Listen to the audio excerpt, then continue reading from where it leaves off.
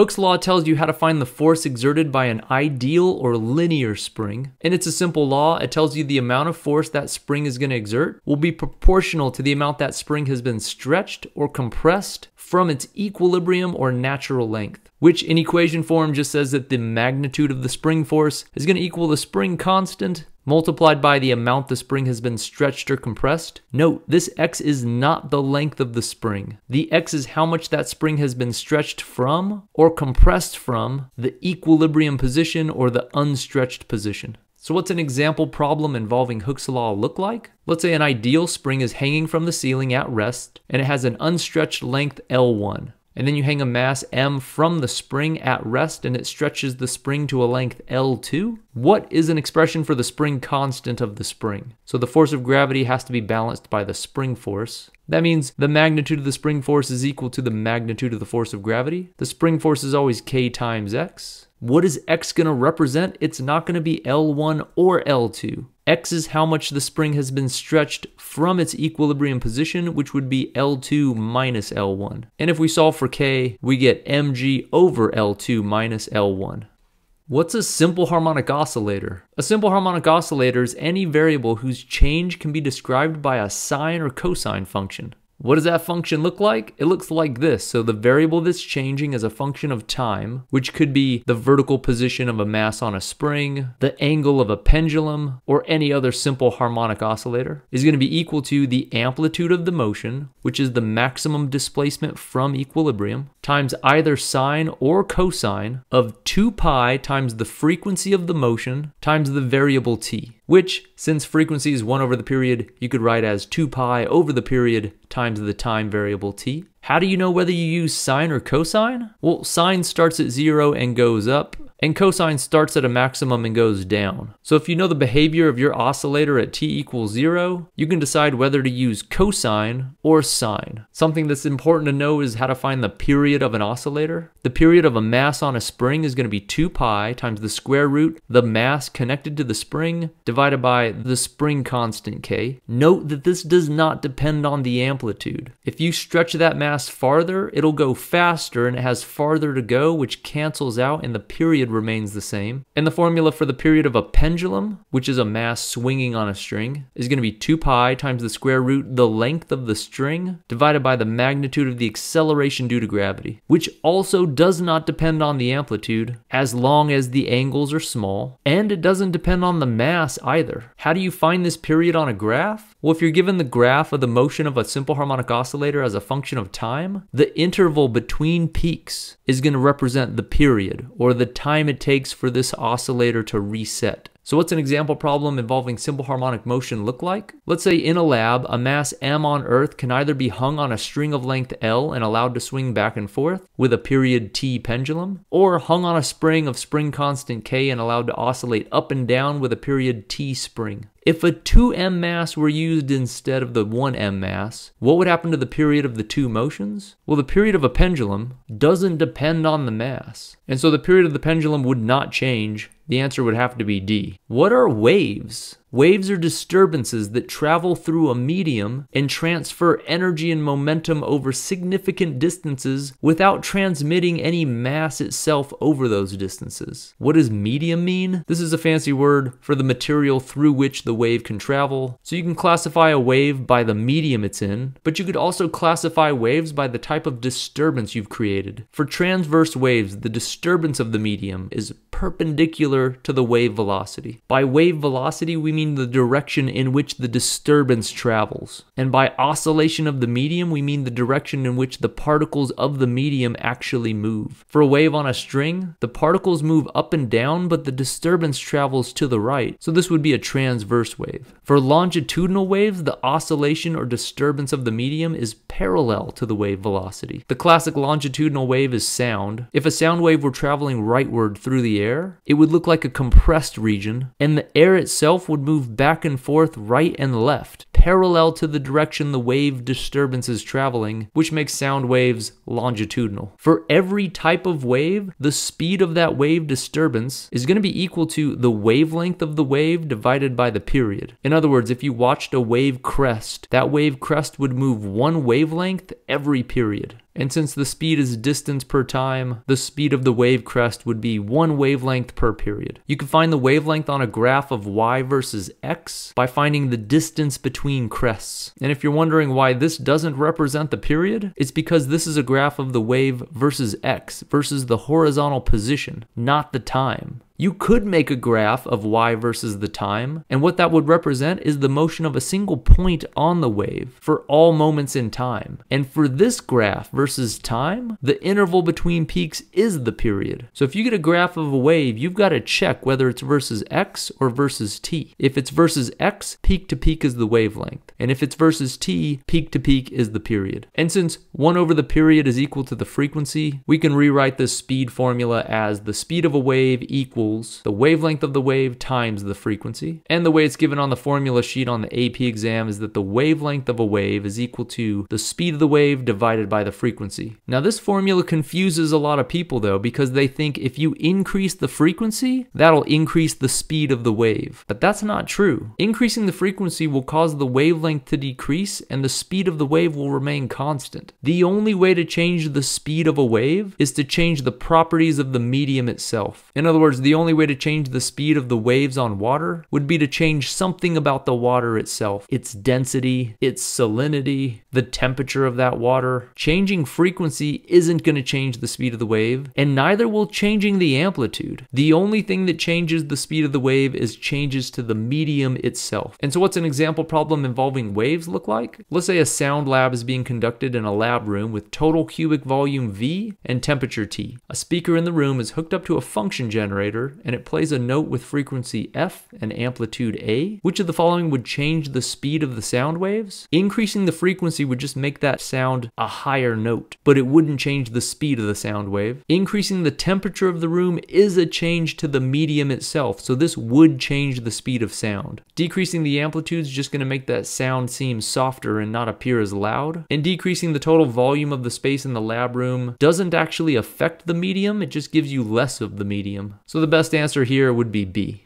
The Doppler effect refers to the change in the perceived frequency when a speaker or a wave source moves relative to the observer. If a wave source and observer are moving toward each other, the wavelength of the sound wave is going to decrease according to that observer, which would make the perceived frequency increase. This happens since if the source is heading toward you, as that speaker emits wave pulses, the speaker moves toward the wave pulse it just emitted, and on this leading edge, the crests of the wave will be closer together. Since they're closer together, the wavelength is smaller, and the rate at which these crests are going to hit the observer is going to be higher. So this observer is going to hear a higher frequency than is actually being played by the wave source when it is at rest. And for the observer on the trailing edge, since the wave source is moving away from the pulses it just sent in this direction, these wave crests are going to be spaced further apart, which increases the wavelength and decreases the rate at which these crests are going to hit the observer. So this observer is going to hear a frequency that's less than the actual frequency being played by the source when it's at rest. So what's an example problem involving the Doppler effect look like? Let's say the driver of a car sees that they're heading straight toward a person standing still in the crosswalk. So the driver continuously honks their horn and emits a sound of frequency F horn. This is the frequency the horn plays when the car would be at rest. And the driver of the car also simultaneously slams on the brakes and skids to a stop right in front of the person standing in the crosswalk. What would that person in the crosswalk hear as the car is skidding to a stop? Well, since that car is heading toward the person, those wave crests are going to be spaced closer together, so this person will hear a smaller wavelength and a higher frequency. But as the car slows down, this effect becomes less and less dramatic. And once the car stops, the wave crest will be spaced out their normal spacing, and the person will just hear the regular horn frequency of the car. So first this person's going to hear a higher frequency, but that will eventually just become the actual frequency of the horn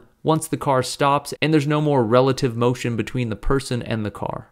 When two waves overlap in the same medium, we call it wave interference or wave superposition. While those waves are overlapping, they'll combine to form a wave shape that will be the sum of the two waves. In other words, while the two waves are overlapping, to find the value of the total wave, you just add up the values of the individual waves. So if you overlap two waves that look identical, they would combine to form a wave that's twice as big. and we call this constructive interference. And if you overlap two waves that are 180 degrees out of phase, they'll combine to form no wave at all. We call this destructive interference. So even though while the waves are overlapping, you add up their individual values to get the total wave, after these waves are done overlapping, they'll pass right through each other. So if I sent a wave pulse down a string at another wave pulse, when these two pulses overlap, the string would be flat, but shortly after that, the wave pulses would continue on their way unaffected. They don't bounce off of each other or cause permanent damage. It's only while they're overlapping that you'll get the wave interference. So what's an example problem involving wave interference look like? Let's say two wave pulses on a string head toward each other as seen in this diagram to the right, and we want to know what would be the shape of the wave when the wave pulses overlap. So to find the total wave, we'll add up the values of each individual wave. The blue wave is going to move to the right, and the red wave is going to move to the left, and we'll add up the individual values. 0 of the red wave plus -2 units of the blue wave will add up to -2 units for the total wave, and then +2 units of the red wave plus -2 units of the blue wave is going to equal 0 units for the total wave. Again, +2 units of the red wave plus -2 units of the blue wave add up to 0 units for the total wave. And then 0 units for the red wave plus -2 units for the blue wave is going to equal -2 units for the total wave. So our total wave will look like this, since this pyramid just took a bite out of this blue rectangular wave. How do you deal with standing waves on strings? Well, to get a standing wave at all, you need waves overlapping that are going in opposite directions. But even if you have that, you're not necessarily going to get a standing wave. Only certain allowed wavelengths will create a standing wave in that medium. And what determines the allowed wavelengths is the length of the medium and the boundaries of that medium. In other words, the ends of a string could be fixed or loose. If the end of the string is fixed, it's going to be a displacement node. Node is the word we use to refer to points that have no displacement. And if the end of a string is loose, that end would act as a displacement antinode, antinode being a point that has maximum displacement. What would these standing waves look like? Standing waves no longer appear to move along the medium. They just oscillate back and forth in place. So this antinode would move from the top to the bottom, back to the top, but you wouldn't see this crest move right or left, hence the name standing wave. However, the nodes stay put. There's never any displacement at a node. Once you've determined the boundary conditions and the length of that medium, the possible wavelengths are set, because the only allowed standing waves have to start at a node and end at a node. The fundamental standing wave refers to the largest possible wavelength standing wave, and in this case, it would be 1/2 of a wavelength. So the length of the medium would have to equal 1/2 of the wavelength of the wave. Similarly, for this second harmonic, we still have to start and end at a node, so the next possibility would be an entire wavelength, which means the length of the medium would equal 1 wavelength of the wave. And if you get to the third harmonic, this is 3/2 of a wavelength. And there's no limit, you can keep going here. To excite these higher standing waves, you've got to keep increasing the frequency because you'll keep decreasing the wavelength or the distance between peaks. So what would a standing wave look like if one of the ends were loose? In that case, that end would be an antinode, and the fundamental standing wave would only take the shape of 1/4 of a wavelength, since it has to go from a node to an antinode. That means the length of the string would have to equal 1/4 of a wavelength. The next possible standing wave would be 3/4 of a wavelength. And the next possibility would be 5/4 of a wavelength. And again, this progression keeps on going. So what's an example problem involving standing waves on strings look like? Let's say one end of a string of length L is attached to the wall, and the other end is fixed to a vibrating rod. A student finds that the string sets up a standing wave as seen here when the frequency of the rod is set to F0. What are the speed of the waves on the string? Well, we know the string length is L, and we can figure out how much of a wavelength this is. From here to here would be 1 wavelength, and there's another 1/2. So the string length L is equaling 3/2 of a wavelength. Or in other words, the wavelength here is 2L over 3. And we know the speed of the wave is always wavelength times frequency. So the speed of the wave here is going to be 2L over 3, which is the wavelength of the wave, times the frequency, and so the best answer is D.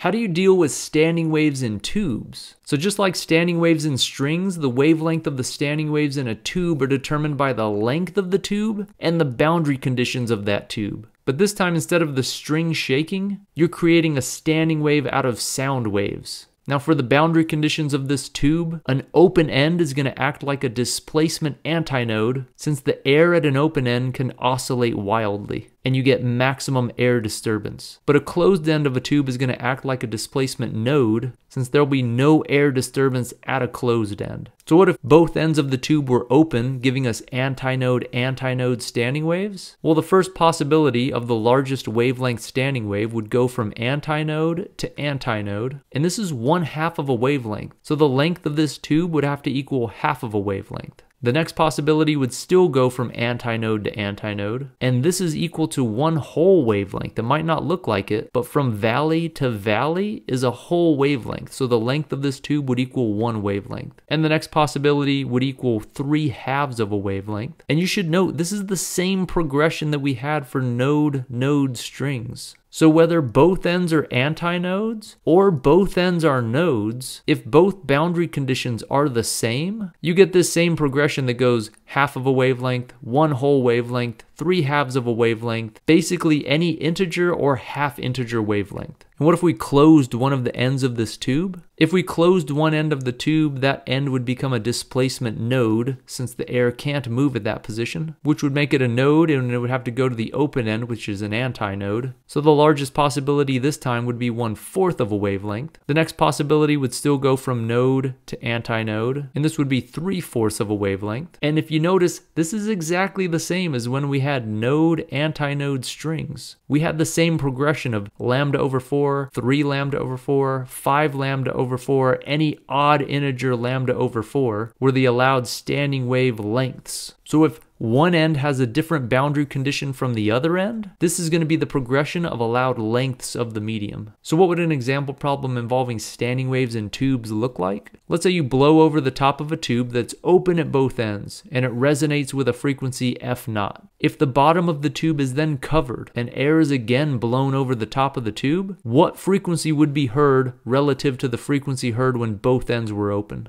Well, when both ends are open, we know the standing wave is going to be an antinode to antinode, which is 1/2 of a wavelength, which would equal the length of that tube. So the wavelength would be 2 times the length of the tube. But when we close one of the ends, we turn that end from an antinode into a node. So we'd have to go from an antinode to a node, which is only 1/4 of a wavelength. So 1/4 of a wavelength would equal the length of the tube, and that means lambda equals 4L. This wavelength doubled. So what would that do to the frequency? Well, we know V equals lambda F, and we didn't change the medium here, so the speed is going to remain the same. So if we double the wavelength, we'd have to cut the frequency in half in order to maintain the same speed of the wave. So when we close the bottom of this tube, we'd hear half the frequency we heard when both ends were open. Beat frequency refers to the phenomenon where two waves overlap with different frequencies. When this occurs, the interference of the waves at a point in space turns from constructive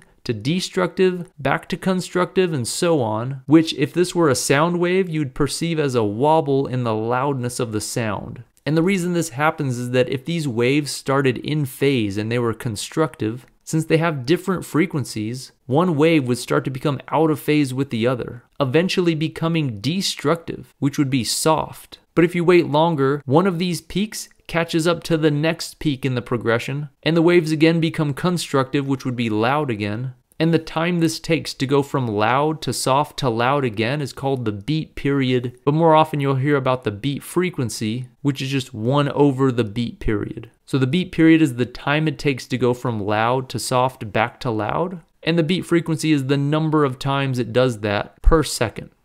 How do you determine the beat frequency or the beat period? Well, the formula you use to find the beat frequency is actually really simple. You just take the difference of the frequencies of the two waves that are overlapping. If there is no difference, if these waves have the same frequency, you'd have a beat frequency of 0, which would mean you hear no wobbles at all. The further apart these two frequencies get, the more wobbles you would hear per second. And then to find the beat period, you could take 1 over the beat frequency. So what would an example problem involving beat frequency look like? Let's say these two waves were overlapping and we want to determine the beat frequency. The period of the first wave is 4 seconds. That means the frequency of the first wave is 1/4 or 0.25 hertz. And the period of the second wave is 2 seconds, which means the frequency is 1/2 or 0.5 hertz. To get the beat frequency, you subtract one frequency from the other. 0.5 minus 0.25 would be 0.25 hertz.